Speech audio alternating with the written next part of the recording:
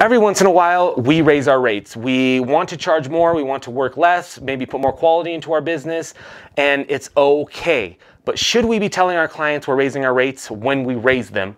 Let's talk about it right now.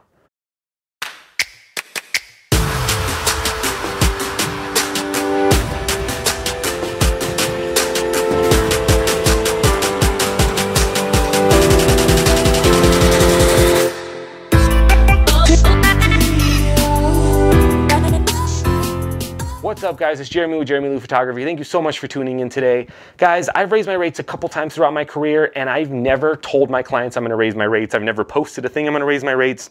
And I don't think you have to either. Your rates are your rates. I know that when we get referrals from past clients, brides or couples or whatever from 2 or 3 years ago, they might say this is what they paid, but ultimately everybody should expect that you're going to raise your rates to maintain the lifestyle that we have, to maintain the economy that we're in now. But you never need to worry about other people worrying about your rates. Your rates are your rates. So if you decide that you want to raise your rates, you don't have to do a Facebook post. You don't have to put a notice saying, guys, effectively on this, you just don't have to do it. It's a common practice to raise our rates, to do what we need. And that's just as simple as that. So this video is for those people who are afraid of raising their rates, who feel like they need to tell their clients. So here's a couple tips. Anybody that you've booked before the raise of the rates stays at that rate, right? So if you have a wedding booked in July, you're raising your rates in May, they're still at that rate, you're stuck at that rate, cool, thank them so much, you're awesome. Anybody after that, the day you decide to do your rates, when it's in writing, in a PDF, in a contract, that's when you can raise your rates and say it's your new rates. That's it, that's all you have to do. And there's nothing wrong with raising your rates. To the newer photographers out there, make sure that you are charging enough for a 5-year gain, meaning that whenever you start now, you can start and charge that same rate within 5 years from now. The last thing you need to do is raise your rates too often.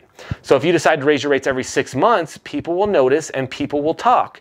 And great, I'm glad you're doing great in your business. I'm glad you're able to raise your rates, but then you start to look like you're changing rates per client because nobody really knows when they booked anybody. And then that's a red flag. For instance, if I go to a bakery and they say it's $10 and then another person says, wait, I paid $12. Wait, I paid $8. Wait, I paid $6. Wait, I paid $20.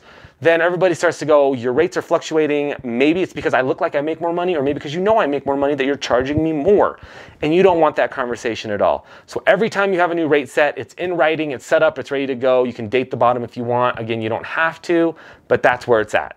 So those of you who raise rates, are you telling people? Are you just doing it? And how is that affecting you negatively or positively? I'd love to know your guys' conversation on this. Thank you guys so much for tuning in. I will talk to you later. Bye.